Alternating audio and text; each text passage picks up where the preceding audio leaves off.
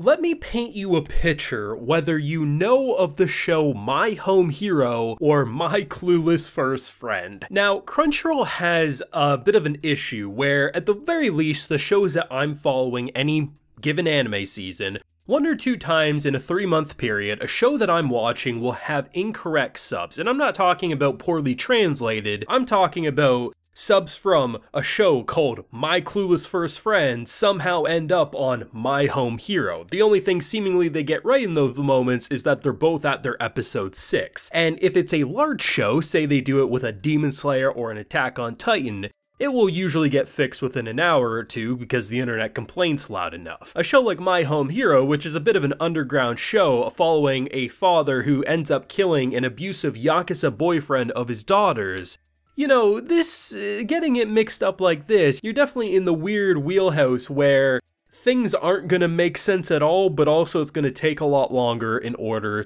for the subs to be corrected. And a show called My Clueless First Friend, which I know very little about, but apparently it's about some school hijinks, you know, a little bit of an outcast friendship dynamic, supposed to be wholesome from what I understand. Don't quote me on that, I haven't watched it other than the little bits to compare subs. And you have to understand that when I go up to watch episode 6 last Sunday of My Home Hero, when I'm looking at these characters where we're in a situation where we're trying to uncover some information to get into the dead boyfriend's social media, and we're thinking about the remorse of, you know, this is someone's son, and we're talking about pigtails, like, hey Takeda, are you gonna wear pigtails too? And I'm like, Takeda, what happened here? People are commenting that the subs are mistimed. No, buddy, the subs aren't mistimed. We're watching the completely wrong subs, and this is probably the hardest I've laughed looking at subtitles that have been messed up, because the idea of putting some wholesome little school series about friends bonding and not letting peer pressure or bullying get to you, and we're talking about how if they're gonna have the same hairstyle as we're talking about Yakuza members and murder and death, and I'm like, Crunchyroll, bless your heart for never fixing this issue. I don't know how you continue to do it every season, but if I still get gems like this, I think I'm okay if you never fix it. But I had to talk about this, right? Because as someone who's been loving My Home Hero, I think it's arguably the most underrated show of the season. Quality character writing, different plot and setting, and some people were saying, hey Brandon, where was your video last week? Well, sorry, I kind of downloaded the My Clueless First Friend subs. It took Crunchyroll a little too long to correct it, but once they did correct it, it was actually a pretty good episode. But I had to bring that up, man, because that cracked me up. Not the first time this has happened on the platform, but goddamn, in my opinion, it's the funniest one, because I think the only way you could have topped it is if there's certain episodes of Attack on Titan where characters' heads get blown off. Imagine My Clueless First Friend subs on those episodes, talking about if Aaron's gonna wear pigtails after some of the finals. I need a minute, you gotta give me a minute. The more I think of this, is the funnier it gets. Oh shit. Now, I have full live reactions to both episodes 6 and 7 available on my Patreon of My Home Hero, not My Clueless First Friend. So if you do want to see my full uncut thoughts to either one of these episodes, you can head on over there and consider supporting. Honestly, I think it might have been a missed opportunity. I probably should have just reacted to the entirety of episode 6 blind with the My Clueless First Friend subs. It would have been absolutely glorious, but we will talk about both episodes 6 and 7. I'm done memeing and done joking, but goddamn, I haven't laughed that hard in a long time. So episode 6 and 7, we're basically in the situation where a character who I was really excited for, because I kind of thought it would be like enemy of my enemy is my friend. Majima just kind of felt like he was like, okay, he knew he did it, but also at the same time, it kind of felt like he maybe didn't like the organization. After watching these past 2 episodes, I'm not entirely sure, because at this point, it does kind of feel like, well, at this point it feels like he actually just wants to pin the blame on our boy Tetsuo, and at this point, I mean, it just kind of feels like a character I thought could have been maybe an ally of some sort, maybe is just a complete enemy, and we came very close in episode 6 to him doing murder number 2, though I doubt he would have been able to get the jump on him. He would have had to run into the kitchen, grab the knife, and try to stab him, and it wouldn't have worked out. But what I like about the past 2 episodes is it highlights my favorite aspect about My Home Hero, and that's the realism of seemingly normal people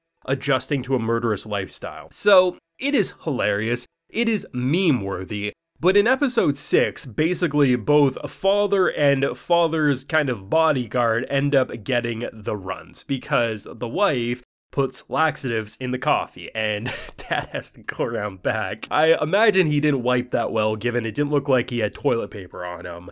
Daughter sees dad taking a shit behind the house, and the big Yakuza member is just, he's cramping up on the toilet because he has nothing that he can do, right? So at the end of the day, we're watching characters have diarrhea. They needed Imodium at the end of the day.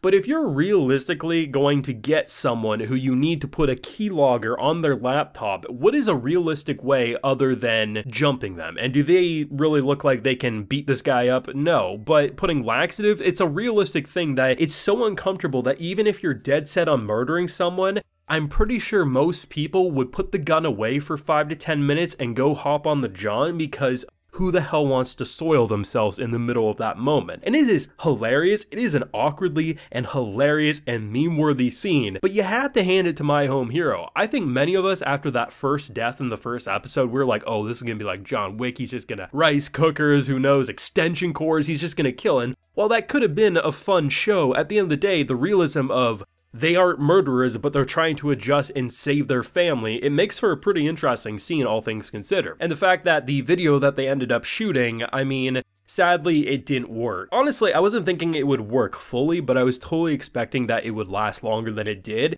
And the way that they basically called them out is because the walk, like, they weren't 100%, I think they said it was like 94% sure or something like that, that it was a fake video. They don't know why it was fake, but they know it was. Or they're pretty sure anyway. I love the fact that the walk was too different. That's the one thing they didn't research, because really, did they have video to really memorize? No, they just knew the general look of the guy from photos. So I like the fact that they're being realistic about a lot of this content. With the latest episode, pretty much, I mean, our boy and this wife, I mean, the wife MVP, man, like, she got the earpiece in, she's cracking code, she's looking in emails, calling out the daughter, don't go with this womanizer. And by the end of the episode, the worst person ever, as he's casually in the place where he shouldn't be, opens up the elevator, and they just completely end the episode. I think next episode, episode 8, is called like a spider's web or something, and I'm like, you can't be doing this to me. There's no way you're actually going to like trap him and he's screwed. I have no idea. I've watched so many anime, hundreds upon hundreds. I think I'm over the 1,000 mark at this point, according to my kid too. At the end of the day, I haven't been this immersed in a show to the point where I say I am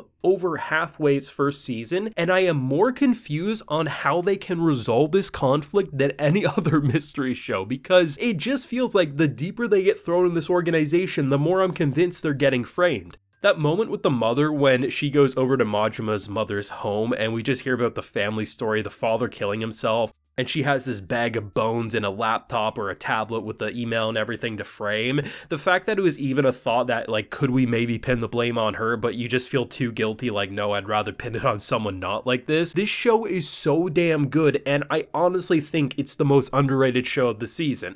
You know, everyone brings up what they think the most underrated show is, but for me, like, when I see these people talking about, like, Hell's Paradise or Heavenly Delusion, while sure, those shows should get more popular than even they currently are, they have a fan base. My Home Hero, it's a goddamn cult following, and this show is really well written. I laugh at it. I laugh at these characters getting diarrhea, but I gotta admit, if you're a normal family, how are you gonna get a mafia member out of your home so you can keylog their computer? Yeah, force them to the John. It makes a lot of sense, actually. But those are just my feelings on the past couple of episodes. I'm loving this show. I love the fact that Crunchyroll messed up the subs that hard and put My Clueless First Friend. But if you got any feelings on any of what I talked about, let me know down below. Drop a like if you enjoyed, and subscribe if you're new around here. Be sure to ring that bell, of course, so you can get notified when I upload on the channel. And like I mentioned, we do a full live reaction to both of these episodes available on my Patreon if you're interested, and while you're there, you can also get a video shoutout. So today, we have Declan, Eric Barton, and Durberg Jude. So I appreciate the support, everyone. Please take care and have a good one.